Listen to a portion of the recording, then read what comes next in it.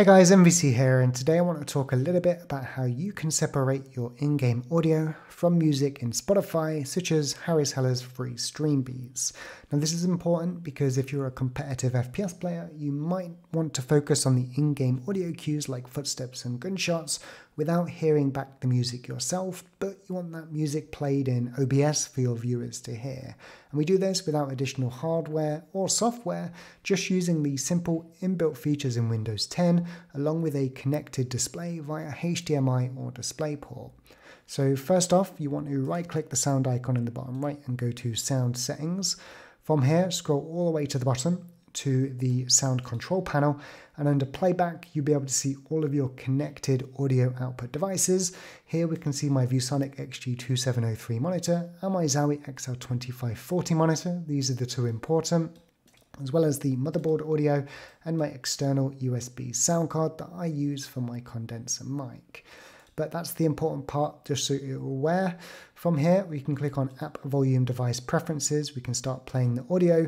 And as you can see right now, it's appearing on my desktop audio. This is what I'm hearing back, as is the stream. And this is combined with the game audio, Discord, everything.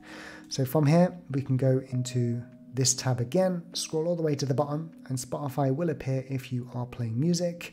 You can then select the output device as your monitor, and all of a sudden it's going to mute, but it is still playing. So from here, hit File, go to Settings, go to Audio, and select Desktop Audio Device as the monitor that you've outputted to. And now we get another slider where we can separately control Spotify in addition to on the right here, and we can also rename it, so I'll do Zowie Spotify. Now we can go an extra step here to make sure the music also doesn't appear on our recordings. So we can right click, go to Advanced Audio Properties, and we can see our tracks, 6 of them for all 3 of our outputs.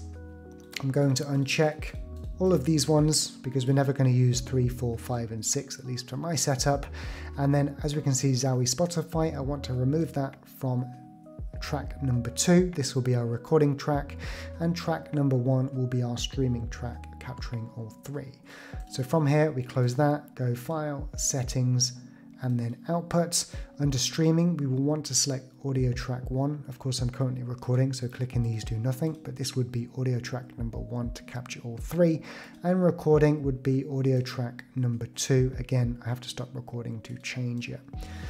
But that's essentially how you separate your audio for what you hear and also for what you're recording. I hope that helps, and as always, if you have any questions or comments, let me know down below. If you've enjoyed this, make sure to follow and subscribe, and as always, I stream on Twitch weekly, so make sure to check that out at twitch.tv/JUSTNVC. But for now, take care, keep gaming, and I'll catch you in the next video.